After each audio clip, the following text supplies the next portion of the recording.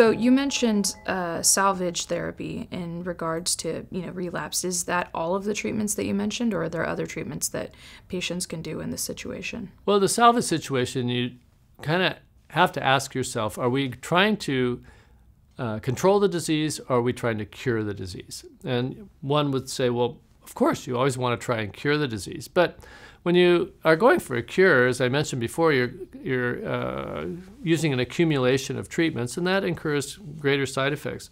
So if someone is somewhat more elderly and they appear to have minimal metastatic disease, you might want to just simply radiate the spot, because it has almost no side effects if done skillfully, and see how it goes. If that doesn't work, maybe give a little bit of Casodex and just keep the disease in check for many, many years using that methodology. Then, on the other hand, if a person is younger, the desire for cure is much greater, as quality of life will be better, and possibly people would have better survival too.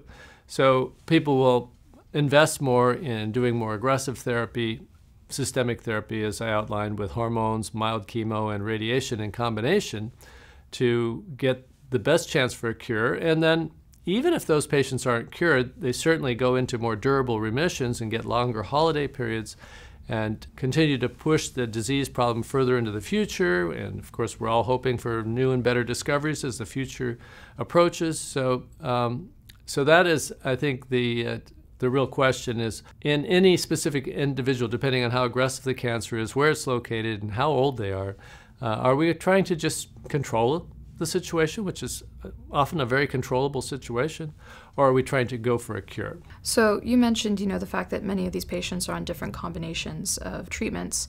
So in the hierarchy of side effects, what would you say is the number one side effect that you watch out for, and is there a way that you mitigate that? In the old days, it used to be radiation, because the side effects would be permanent. And we would argue that the hormone therapy side effects are reversible. Chemotherapy side effects are reversible. But modern radiation has become so sophisticated that I'm not seeing much of any permanent side effects, except, of course, in the men that are getting their prostates radiated, where they develop problems with erectile dysfunction. But radiating lymph nodes and these sorts of things, if it's done skillfully, is quite safe.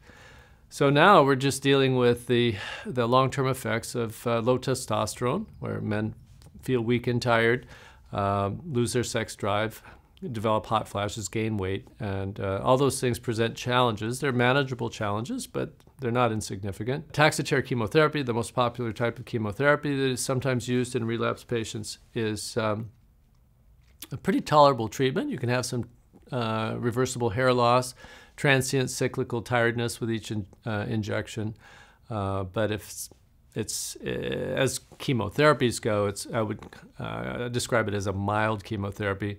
People tend to, again, group chemo into just one big grab bag, but people that get leukemia and breast cancer and lung cancer, all these types of cancers are treated with types of chemotherapy that are probably 2 or 3 times more intensive than what's administered to a prostate cancer patient. So it requires a little bit of clarity as to when you say the word chemotherapy, what are we really talking about? And with prostate cancer, it's usually just a single, relatively mild doses of a medicine called Taxotere. The side effects of hormone therapy can be quite intimidating for a lot of patients, and I've even had conversations where patients have relapsed and their doctor has said, let's put you on some hormone therapy, and they're wondering if they can delay it. Does that pose a significant risk? Well, delaying hormone therapy was probably a mainstream methodology. Is called intermittent hormone therapy for the last 20-25 years. So it has been demonstrated that people can take holidays, allow the PSA to rise up to 5 or 10, restart hormone therapy, and that they won't be any worse off for having done so. And of course, they'll maybe better off because they can enjoy a time of having their testosterone back. I think what's changed the attitude now are the new PSMA PET scans, because we didn't have the capacity to go find where the spot was located, and now with modern radiation, treat it with practically no side effects. So a lot of the men that were being managed with intermittent hormone therapy, and we were just temporizing, giving the therapy for 6 to 12 months, getting the PSA down, taking a holiday, allowing the PSA to rise up to 3 to 5 to 6 was our usual policy in our practice, and then restarting the hormone therapy, PSA would go back down. That is certainly still feasible if there are reasons to believe that you can't find the cancer and cure it. But in men that you can find the cancer and cure it with these new scans, that's certainly more attractive. And so we wouldn't just let the PSA float up. What we would do is once the PSA becomes detectable, get a scan, find out where the cancer is, radiate it, possibly give some hormones or a short course of chemotherapy to try and get rid of any small micromets, and hope for a chance to either cure it or at least get a very long remission. Since PSMA has been kind of more approved and it's more widespread across the country, we've had many patients going, should I get a PSMA scan like every year, no matter what my PSA is? So how do you answer that? There are situations where we're ordering PSMA PET scans in people with undetectable PSAs who have, been on hormone therapy a long time, for example. And there's some nice videos by Eugene Kwan. He deals with a segment of prostate cancer patients who have very advanced, aggressive cancers.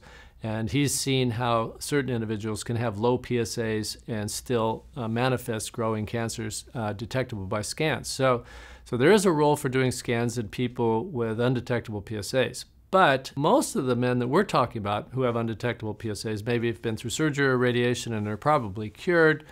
There's really no reason for us to be suspecting hormone-resistant small cell cancers that lurking in these patients. And so we're not routinely doing PSMA PET scans in people with undetectable PSAs. So there are exceptional subgroups that we would do a PSMA PET scan in those individuals. But on the other hand, with relapse disease, with PSAs start to rise, even as low as 0.2, we are very quick on the draw to get a PSMA PET scan. And in men that are being treated actively who have detectable PSAs, and we're trying to find out if the treatment is working or not, we order lots of PSMA PET scans. As things stand right now, Medicare is covering them just like they've covered bone scans and CAT scans in the past. And I don't really see much role for old-fashioned bone scans and CAT scans any longer. I think now we're just relying exclusively on PSMA PET scans. They're far more accurate. So one of the questions that surrounds PSMA, with MRIs, we talk about going to a quality center and we talk about getting a second reading if there's something disruptive on that report. So does that stand for PSMA as well? I don't think the skill required for reading a PSMA PET scan anywhere approaches the skill required for reading an MRI of the prostate. PET scans in general have been around for a long time, and they didn't have PSMA, but they had FGG PET, they had Aximum PET, and so the doctors that read these are generally familiar with reading PET scans, and it's certainly more straightforward than in reading a multiparametric MRI. There are a few wrinkles with PSMA that doctors do need to be aware of, and there's always a possibility that someone's reading a scan that hasn't really been trained in doing it. So if there is information coming through or conveyed by the scan that doesn't seem to add up, it's good to get a second opinion in those cases. But I don't think we have the same rigorous diligence that we exercise with prostate MRIs, where we practically review all MRIs that come from an unknown facility. We discovered half the time, unfortunately, they're not trained in reading them properly. Thanks for watching. If you would like more information about prostate cancer, you can go ahead and subscribe to our YouTube channel. We come out with new prostate cancer videos every week. And go ahead and visit our website, PCRI.org. We have tons of information on prostate cancer that will help you.